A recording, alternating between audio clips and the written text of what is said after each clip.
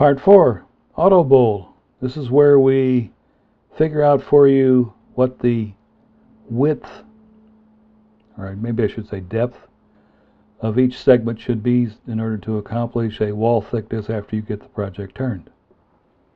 Starting here from the Layer Tuner dialog, which is a big side view picture of your project, and I'm displaying the edge-on view of the segments. And you can see by where the blue line's going is that we have a rather uneven wall.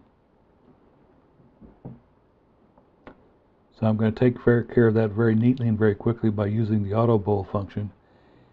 It just does the function of dropping verticals and raising verticals from the layers to the boundary line of where the project inner or outer boundary is, and that dictates how big the segments have to be in thickness-wise. In the preferences, there's a default wall thickness for AutoBowl. You can set that whatever you want. My thickness is 1/4 inch. If you get here by mistake, you can click and say, no, I don't want to do that. No harm, no foul.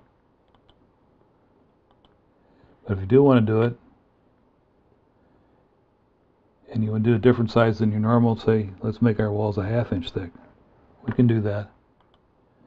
There we have our walls 1/2 inch thick. Or we can go back and do it at my default 1/4 inch.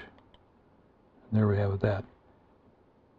The thinner walls, you're going to have, once in a while you get a little pinching as it's where you have a change in the direction of the wall. So in this case, layer 7 has got a little bit of a pinch in it, and we will ooch up the wall thickness just a little bit so we have a nice even wall thickness throughout the whole piece.